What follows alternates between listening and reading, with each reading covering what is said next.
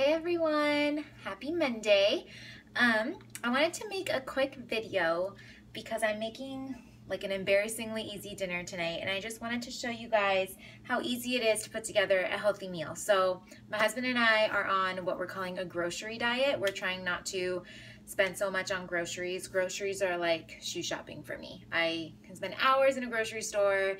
I just love food. And I can spend a lot of money in a grocery store. So I've been trying to make meals out of what we already have on hand at home. So tonight I'm gonna make a Southwest quinoa salad. So it's really easy, really quick. So when I got home from work, I just put on a cup of red quinoa on the stove.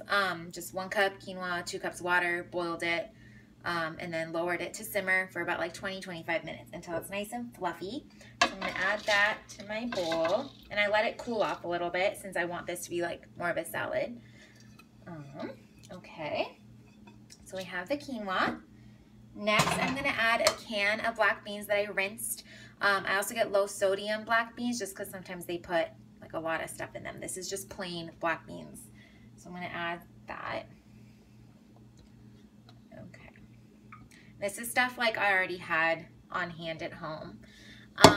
My husband and I also really love the bell peppers at Target. They sell them in a really big bag. They're like the mini sweet bell peppers. They're really good to snack on.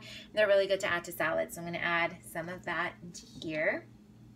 Oh, I forgot my kale. I love kale, and the kale I have is about to go bad. So I'm gonna add that to the salad too. Add that. And then for my dressing, I have this fresh salsa, also Target. I love Target. I'm just gonna add about like 1/4 to 1/3 of a cup of salsa, depending on how saucy you guys want it. Just depend on, maybe a little more. I love salsa. And then we're just gonna mix this all together. This also will give it like a nice southwestern feel. I also have a creamy cilantro dressing, which would be really good. I just wanted a lighter dressing for this one.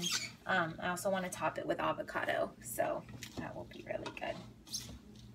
And since salsas usually have salt, spices, using salsa kind of like, you don't need to spice your food. It kind of already takes on the spice of the salsa. So super convenient, super easy. There you go. You could top with cilantro if you'd like. For me, the salsa is more than enough. And there you go. You have a fiber, veggie, and protein-packed meal. There's fiber in the beans and the quinoa, and then quinoa is also a complete protein, which means it has all the essential amino acids we need. So it's a fun way to get protein. I like using the red quinoa just because I like colors.